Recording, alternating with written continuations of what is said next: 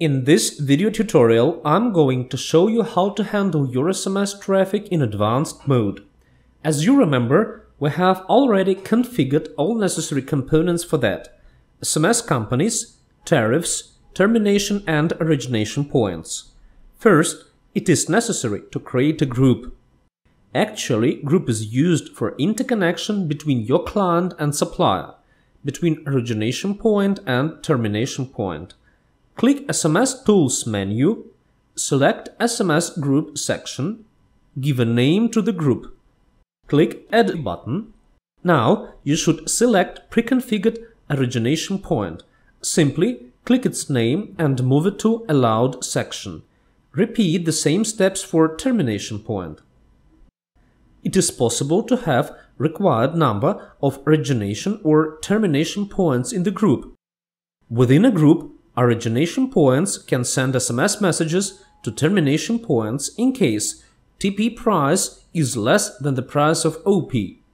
Otherwise, message will not pass.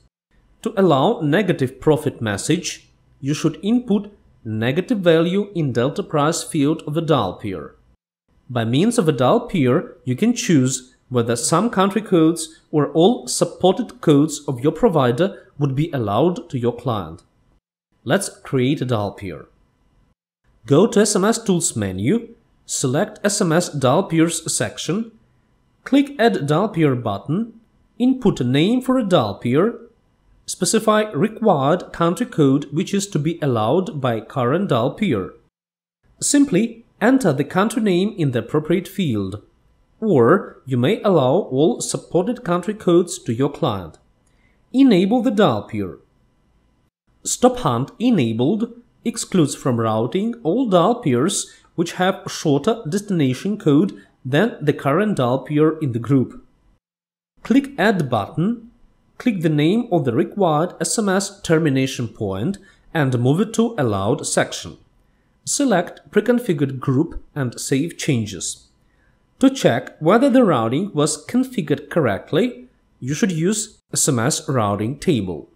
To see all available suppliers, termination points for the chosen client, origination point, it is necessary to go to SMS Tools menu and select SMS Routing Table section.